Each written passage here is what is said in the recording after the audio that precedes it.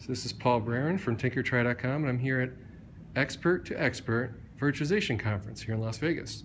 I got three folks here who were at this conference with me. I got to present earlier today, and all of you guys have super servers. So if you can introduce yourself, your Twitter handle, and then I'll get into a little bit about what you're doing with your machines. Sure. My name is Jason Samuel.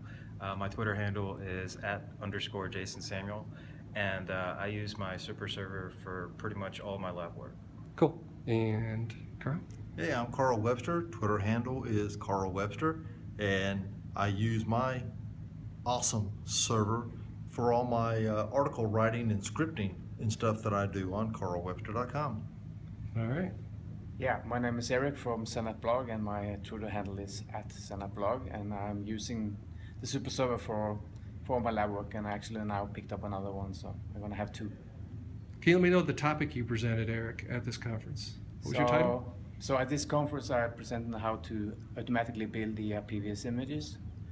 Basically automation is what I'm doing, so for me it's good to have this kind of super server because I can boot into the different hypervisors, so I can have multi-boot. I actually do double boot now, but I could actually add Hyper-V without any problem. The limit is the SSD disk, so you just put in more SSD disk and you can boot to whatever hypervisor you want. So I'm using that so I can test my automation framework with the various VMware tools running inside of the VM. So Eric, you've been super helpful and super early on getting one last fall, and you loaded it up with an Intel SSD, like full length enterprise, and then you have a Samsung 950. What have you found yourself using in the many months? You've owned it like 9 months now, the first one. Yeah. What do you use what are you using on the 950, for instance? What's laid down on that? Oh, for the basic workloads, I put it on the slow Samsung 850. So because I have 2 terabytes of disk there. Yep, you went high end, full 2 terabytes. That's the Evo, a little more affordable. Yep. Yeah.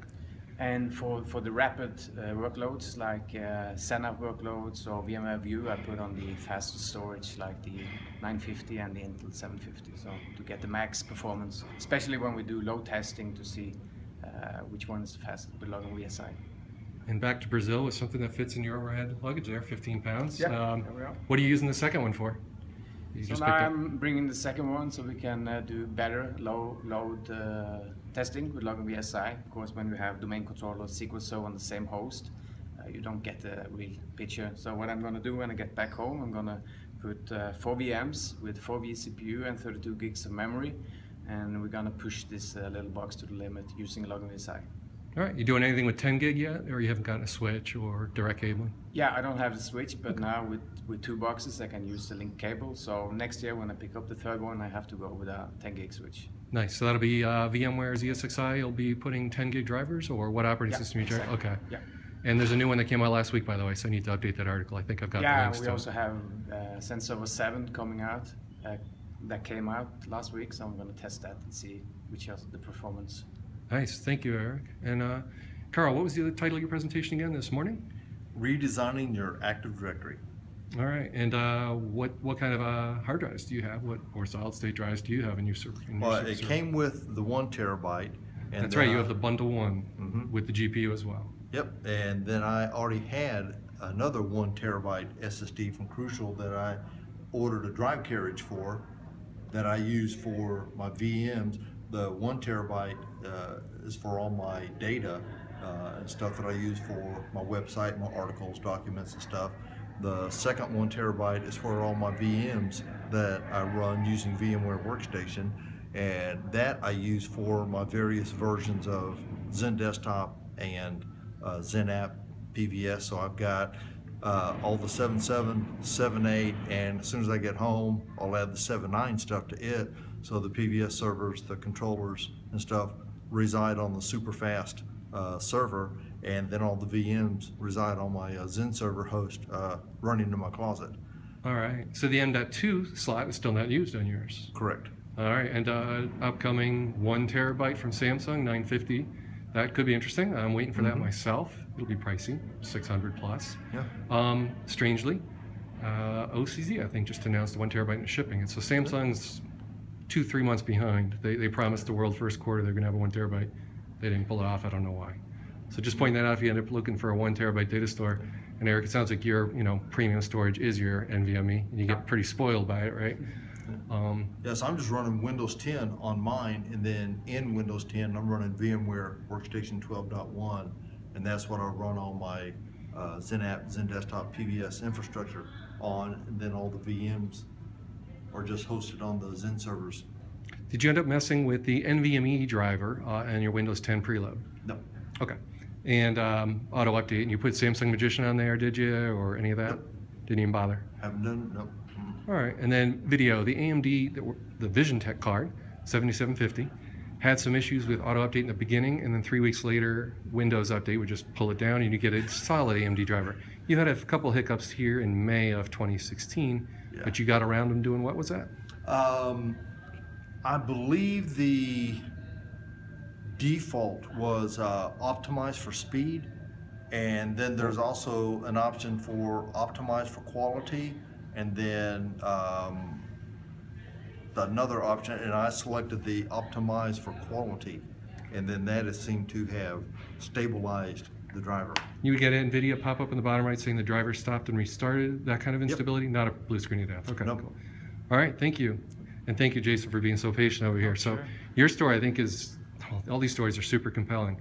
You shared with me a little bit about your old gear versus your new. Can you tell me what you had before? Sure. I had a half rack full of servers that I have acquired over my career, and I was using that for my lab. Problem is, the amount of electricity it took every time I powered something on was, I mean, it made my lights dim.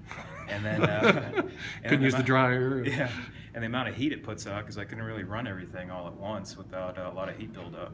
So around the time that you started talking about this solution, I was looking at Intel NUCs and Mac Minis, and it just happened to work out that you had something, you were blogging about something that was not only does it sip electricity, but it doesn't put out much heat at all.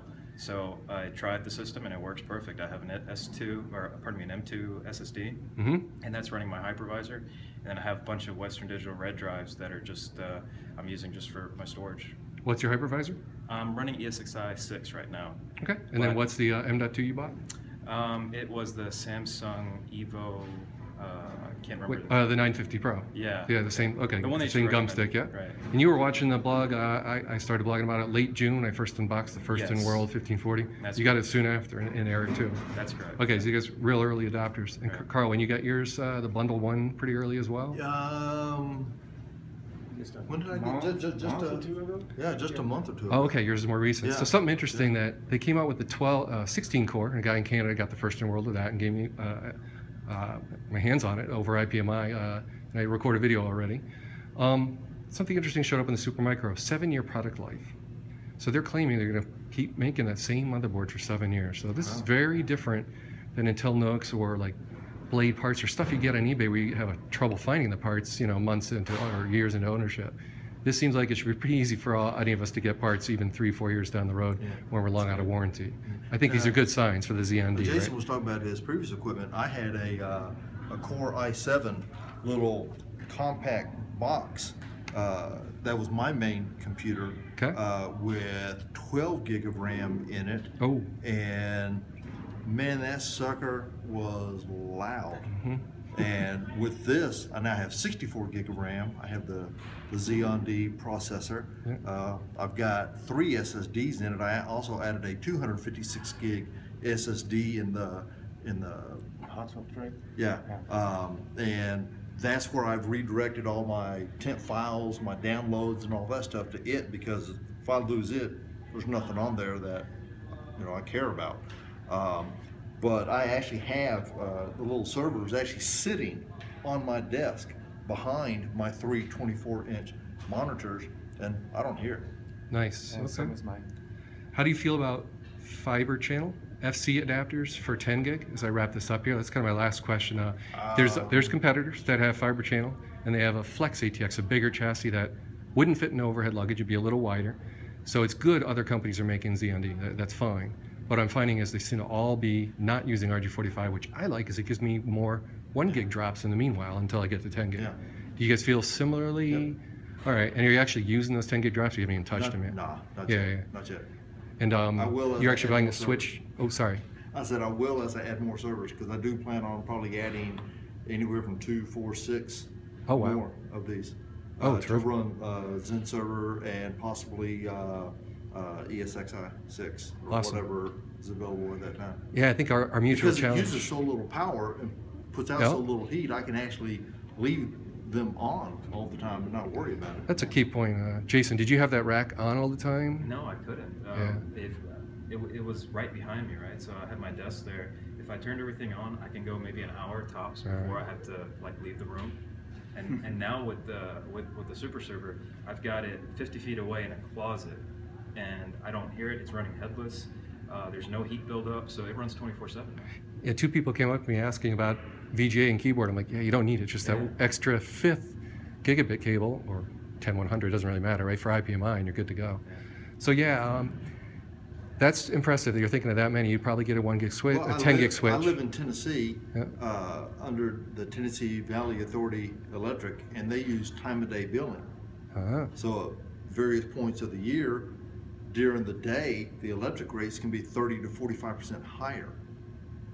Yep. And so I can't leave my current lab servers powered, well, they are powered on while I'm here, so I could access them. But normally I can't leave them on all the time because I don't want to pay the extra electricity. So that's one of the benefits. Buying the servers, I can actually reduce the amount of heat that's generated, therefore the amount of cooling that I need up in my enclosed office. They're quieter and they're going to use less electricity, so I'm going to save all around. Have you looked into, Wired Zone was reluctant to get into UPS, shipping them as a bundle, but they're expensive to ship and it's hard to compete with Amazon there, right? With Amazon Prime, getting a UPS in 2 days for free shipping. Yeah. Again, but are you thinking about that? Any of you guys gone with a UPS? You already had a UPS in your house? I've got 9 UPSs in my Okay, office. so you were well equipped. Do you do any kind of automated shutdown, or you didn't bother? You just had Windows 10. My NAS has the automated shutdown. That's important. Corruption, yep. And Jason, you got some. APC. Okay, so you had something already, That's yeah? what I've got 9 APCs.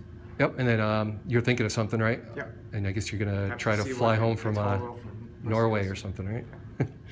All right, well, thank you. One last thing would be, if you're talking to the product planners, there's always problems or room for future improvement. So here's your chance. What is it you would improve in the next generation, which I'm trying to get off the ground, a 12 core and a 16 core, and look, 1-2 years down the line, what could be improved? I'll go left to right. Jason? Maybe different types of brake controllers, different options, possibly. Okay, so maybe a little wider chassis had RAID on board. Is that appealing, or not a PCI card? You want something on board? Right. Okay, and those seem to be trickling out. Some competitors, I think, already have integrated LSI. Carl? I can't think of anything, man.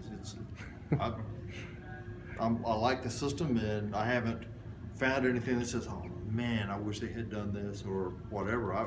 I've had, other than the little video driver issue, I've had no issues with the server. It's perfect, and Great. I haven't found anything that I would say needs to be improved on it. All right, and we gave Eric the most time to think. What do you got, Eric? I would like to see the Intel Iris Pro if it's possible. So The what? Sorry? Intel Iris Pro. Oh, the graphics? If that's Okay, so possible with the SoC. so as a Citrix user, yeah, something like an Intel NUC, the Skull Trail Gamer, getting a GPU thrown in there that's efficient on the motherboard has appeal. HGX3D Pro. Whereas for Jason and I using VMware, we don't want it. It's just burning watts doing nothing. Doesn't work. Correct. So you're going to have different perspectives. And talking with the NVIDIA guys yesterday, watch the space. Right now, Carl and I are using AMD solutions on there. I'd really like to see NVIDIA. That's my feedback is, please NVIDIA, let us fit a low profile, under 60 watt GPU to get a taste of VGPU, maybe vGPU goodness like grid-like, or even at least let VDT work, not cripple it like they're doing now. That's why I'm using AMD. So those are my feedback right there. Thank you so much, guys. I know some of you on the rush to the airport. I really appreciate this. Enjoy watching this on YouTube soon. Bye-bye.